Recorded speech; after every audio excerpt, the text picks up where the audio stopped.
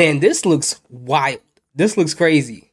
I don't know, but before we get into my opinion about this, go ahead and hit that subscribe button. Help me out on my goal to more subscribers. Thank you for your continued support. Now, if you're confused about what you're seeing right here on the right of me, this is a photo of a Little League World Series that was on ESPN between two teams. And at some point in the game, I believe the ending of the game, if I'm correct, some teammates took some stuffing from a doll and stuck it in a kid's hair. Now, you will wonder, like, why is this important? Why are people outraged and pissed off on Twitter? Well, as you can see in the photo, the teammates are white kids, and they're taking what is perceived to be cotton and sticking it in the head of a black kid, and the black kid doesn't look too happy about that. So a lot of people are like, yo, this is racist. Take the team off the TV, suspend them for however long. And I understand how this can be racially or look racially insensitive. I get it. From the optics to look that way. But for me, when it comes to certain things, it is important to have the context when it comes to a lot of things. There's some things that's just like blatantly like racist, and there's no way that you can, like, it doesn't matter. It just is what it is.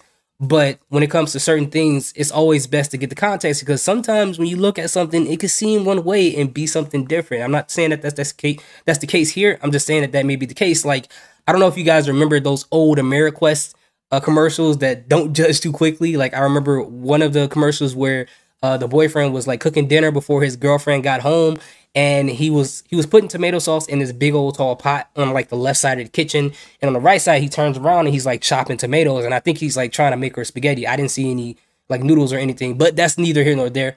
So as he's chopping the tomatoes, her cat, which is an all-white cat, climbs up onto the counter, jumps on the pot where the tomato sauce is in, and knocks it over, and there's tomato sauce all over the ground. So he turns around and he has a knife in his left hand. He picks up the cat out of the tomato sauce and lifts it up like this. And his girlfriend immediately walks into the door as he's holding the cat and the knife like this.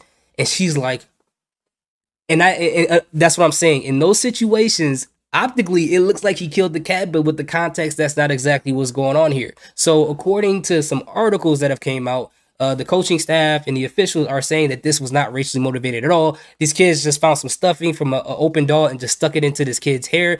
And they wanted to add on top of that the fact that other kids had that done to them too at this Little League game as well. So they're like, you know, it can't be racially motivated or racially whatever. It's just kids just being kids. And I understand that kids do some weird stuff that doesn't make any sense. They don't care who they offend. They don't care what they do. And it doesn't absolve them. Some kids know exactly what they're doing. There are kids who know exactly what they're doing. But there are kids who do things without even thinking about who it affects. Like, if you have a kid, you have a conversation about, let's say, Miss Mary Black, right? We all know the name if you my age. And then all of a sudden we go to Miss Mary Black's house. And then this kid, Miss Mary Mack's house. And then this kid walks up to her and says, my mom and dad said that your husband left you because you can't cook, you can't clean, and you have a bunion on your sixth toe on your right foot, and you got roaches. Like, kids don't care. They just say whatever they have to say. They just repeat things, and that could be the case right here. But regardless if it's racially motivated or not, if this Little League team cares about defending itself and not looking crazy, unless they're one of those people who are like, I said what I said, it is what it is, I don't have to do nothing else.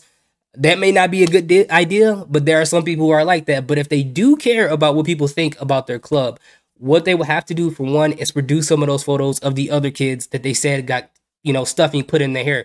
There's cameras everywhere. We're talking about an ESPN Little League World Series game.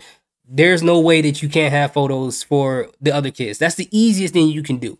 And for two, the thing that you have to do on top of that is to let the kids know and everybody involved in the club, like, hey, we cannot do this again, because if you do it again, it looks like you double down on it and you don't care about how people look at your club. And again, there are some people who don't care. They're like, I don't care what people think. We're going to do what we want to do. The kids are just having fun. We're going to do it. But for me, at the end of the day, I would like to know why. Is this a tradition? Is this something that they always do? Or did the kids just do it in the moment out of nowhere? I think that's important too. But again, we need these photos, and we need them to let the club know we cannot do this again. But what do you guys think about this whole situation? Do you guys think it's racist? Do you think it's not? Let me know in the comment section. Please, people, let's keep it clean. Let's keep it clean. All right? Let's respect each other. All right? We're family on this channel, okay? Salute. Peace. Have an amazing day.